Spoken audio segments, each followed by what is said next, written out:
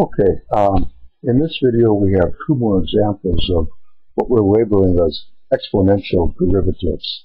And we have one problem where y equals x to the x power and y equals x to the 1 over x power. And we want to find in each case what is dy dx. So, as in the last video, let's start with this one here. We take the natural log of both sides of the equation, and we'll have the natural log of y equal the natural log of x raised to the x power. Or using the property of logarithms, we can write this as x times the natural log of x. And now we can take derivatives of both sides of this equation.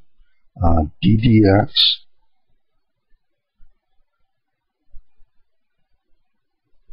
of the natural log of y, and using our logarithmic differentiation technique, that is just 1 over y times dy dx. This is what we want to solve for, and that will be equal to the derivative of this side of the equation with respect to x. So let's see, this would be this times the derivative of this, which is 1.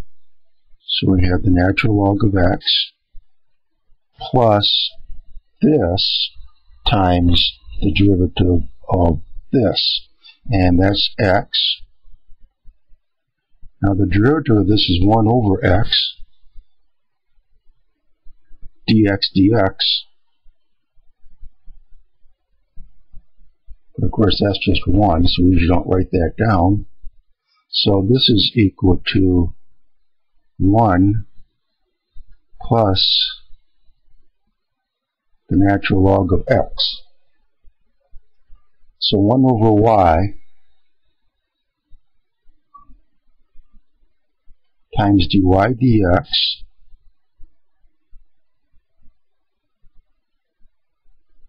equals 1 plus the natural log of x, or dy dx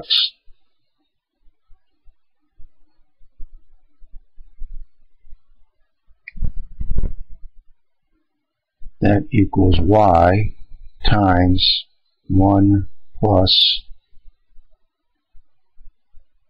the natural log of x.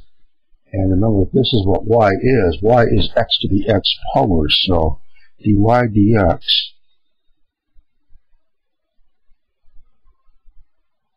that will equal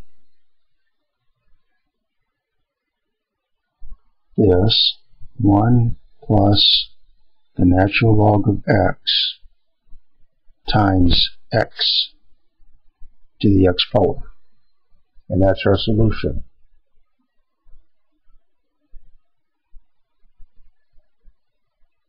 Y equals x to the x power. And there's our dy dx. So once we use the techniques, it's pretty straightforward, really. Let's see how we can apply it to this second problem here.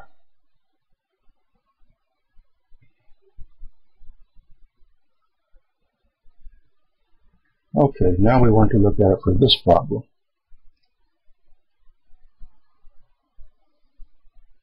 So let's see, take the log of both sides. We're going to have the natural log of y equals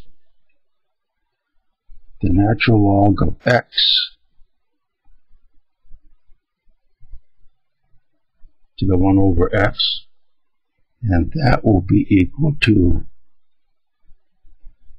1 over x times the natural log of x. And this is just using our property of logarithms. The logarithms say of x cubed, that equals 3 times the natural log of x. But now, when you're using this, don't get confused. the natural log of x cubed, that's entirely different from this expression. Here we have a variable x, and we're taking it to the third power, then we're taking the natural log of it.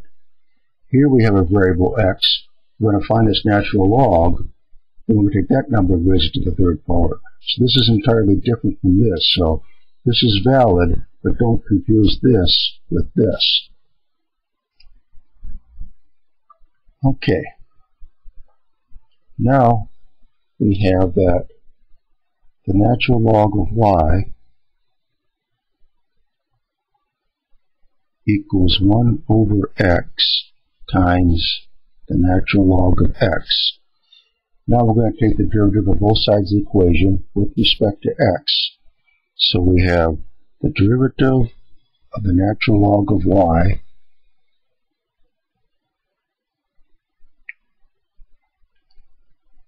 that equals 1 over y times dy dx. And this is what we want to solve for, and that will equal this times the derivative of this plus this times the derivative of this. So let's see, let's write this as x to the minus 1 times the natural log of x. So we have the natural log of x times this derivative, that would be minus, let's put parentheses around this so we don't get confused. Bring the minus 1 down here, that's minus, and then it will be x to the negative 1 minus 1 power, that would be x to the negative 2. So that is this times the derivative of this, and that is x squared minus the natural log of x divided by x squared divided by x squared.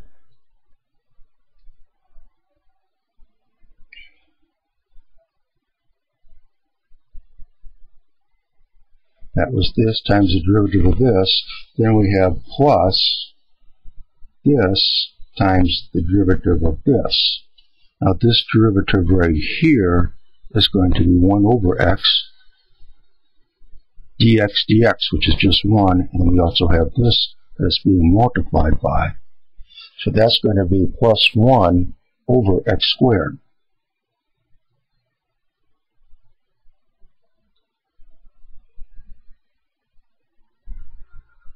So that's the derivative of this side of the equation. So let's see, we have dy dx. Before we go further, let's do this. We have 1 over y times dy dx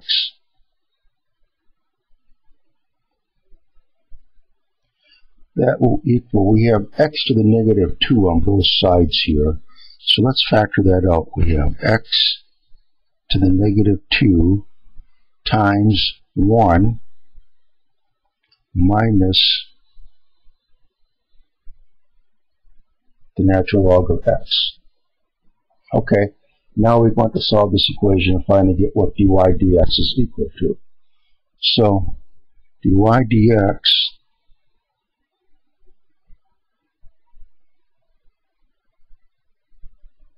will equal, multiply both sides of the equation by y, and it will be y times this stuff, but y is this,